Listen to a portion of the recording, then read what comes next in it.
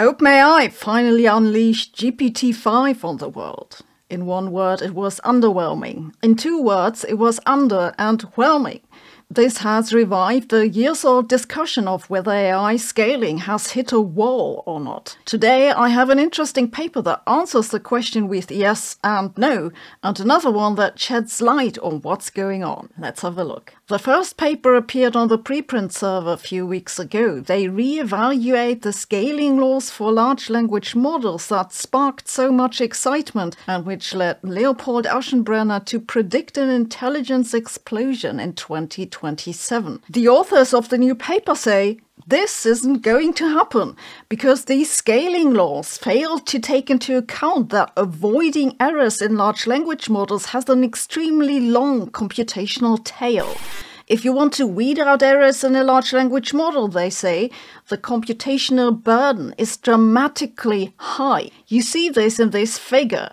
These are two different ways they use to extrapolate how much computational power it'd take to reduce error rates by just a few orders of magnitude.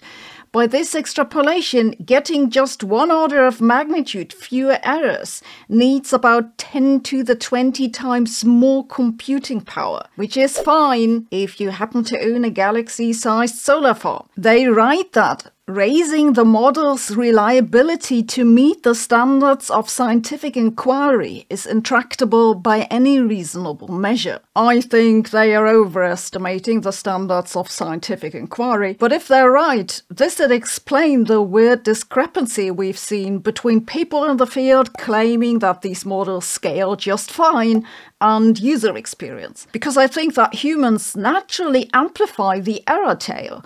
It's something we pay a lot of attention to.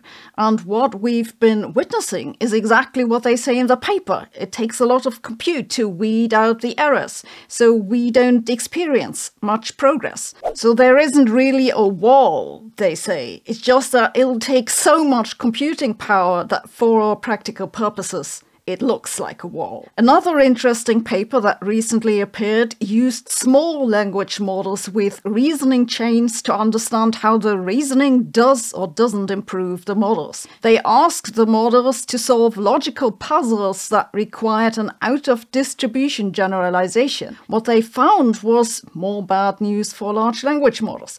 In a nutshell, they say that chains of thought fail to generalize out of the training data, just like previously. They write that the reasoning of these models is largely a brittle mirage. And like we saw in Anthropic's study on Claude, they also found that the reasoning steps that the models use don't align with the result.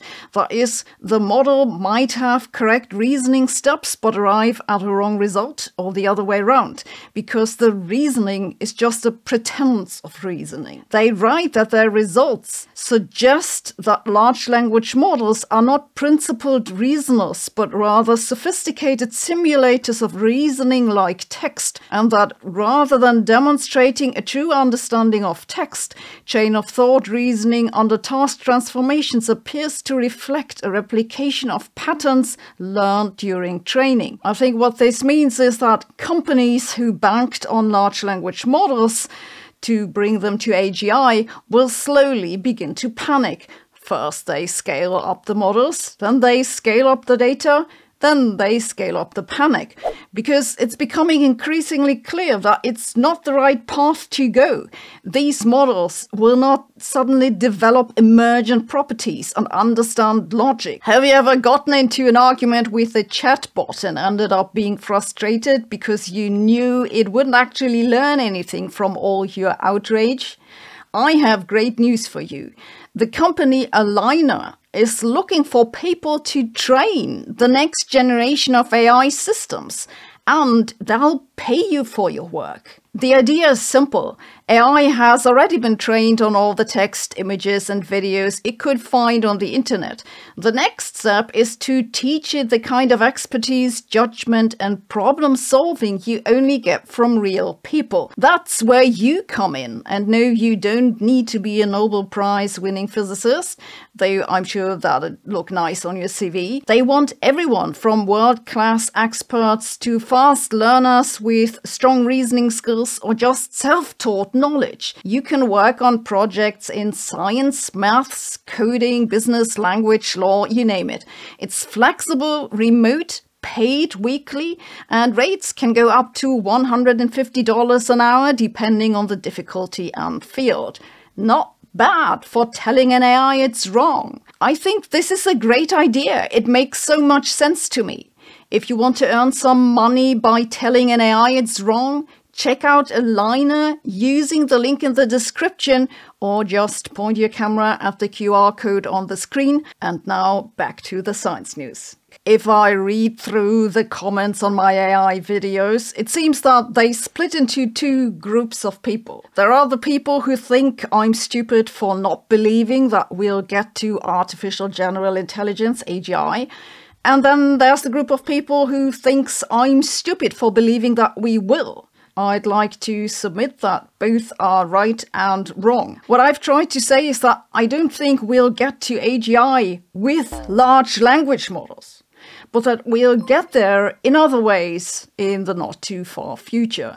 When it comes to large language models, I'm totally with Gary Marcus, though I think for completely different reasons. He, because he's got a background in cognitive science and knows stuff about the brain. I, because I have a background in physics, and I'm convinced that everything intelligent must start from physics. Language is just an incredibly poor descriptor of how nature fundamentally works.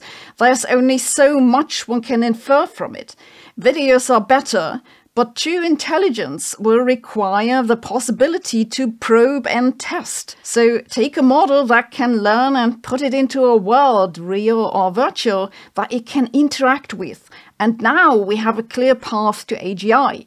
This is why I'm excited about what they call world models, and DeepMind's recent Genie 3 release is a big step forward. And if we finally get to AGI, the first thing it'll ask is, why did you train me on Reddit? Thanks for watching. See you tomorrow.